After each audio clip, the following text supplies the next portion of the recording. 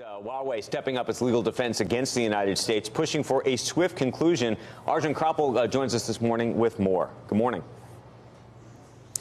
Good morning. Well, it follows the lawsuit Huawei filed against the U.S. government earlier this year, in which it argued that the National Defense Authorization Act, the NDAA, and a provision in there which prevents government agencies from buying Huawei gear is unconstitutional. Now what they've done is taken the next step in that and filed what in legal terms is called a motion for summary judgment, essentially asking the court to rule in favor of Huawei as a matter of law. They're saying there's no facts up for dispute, but what is up for dispute is the law, i.e. the U.S. Constitution and this NDAA. If Huawei is successful in its pursuit of this, there could be no need for a full-blown trial. The next hearing is scheduled for sometime in September, where we'll get a conclusion of this part of the trial. But of course, it comes at a time of mounting pressure for Huawei. The U.S. has put Huawei on a blacklist known as the Entity List. Now, I had a chance to catch up with Dr. Song Luping. He's the chief legal officer at Huawei, and asked whether the company is looking to pursue legal avenues against this blacklisting. Let's listen into what he had to say.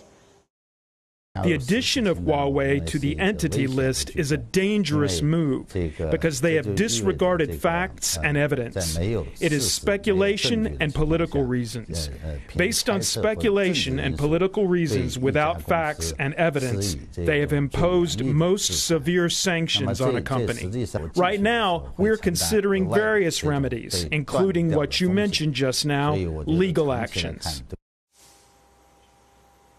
Huawei looking there to go on the front foot and take legal action. It's the first time the company has ever mentioned legal action in regard to this entity list, so they're really trying to take the pressure over to the U.S. Now, I'm here at the Huawei campus in Shenzhen, and I want to give you a very quick feeling of what it's like in the camp here. I was walking through the halls earlier and saw a picture of a World War II bomber that had been very badly shot up, but was still flying, and the words underneath read, "A hero is born through hardship and challenges." The message Huawei is trying to give to its employees and, of course, the wider world here is that it's staying strong despite this mounting pressure from the U.S. government. But, of course, many questions still remain over the company's future, particularly as it's on this U.S. blacklist, which is making it very difficult to procure components, hardware and software from very key U.S. companies.